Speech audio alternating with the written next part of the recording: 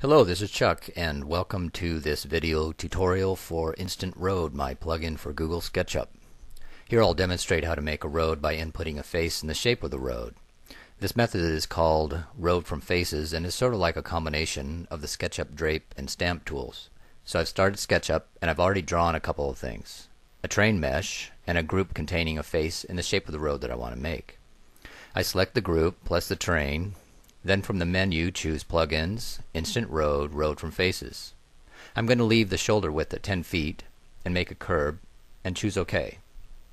Wait for the script to finish. This can take some time for a high poly train and road, so please be patient. And here's the road. It might be hard to see, but the cul-de-sacs are not level, but I want them to be. So here's how to do it. So I choose Undo and I open the group for editing. But this time, I draw a line here and another here, so the ends of the road are separate faces. What this does is force these smaller end areas to be level. Again, I select the group plus the train. From the menu I choose Plugins, Instant Road, Road from Faces, choose OK. And now the cul-de-sacs are level.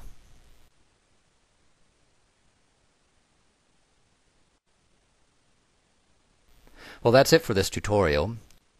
Thanks for watching.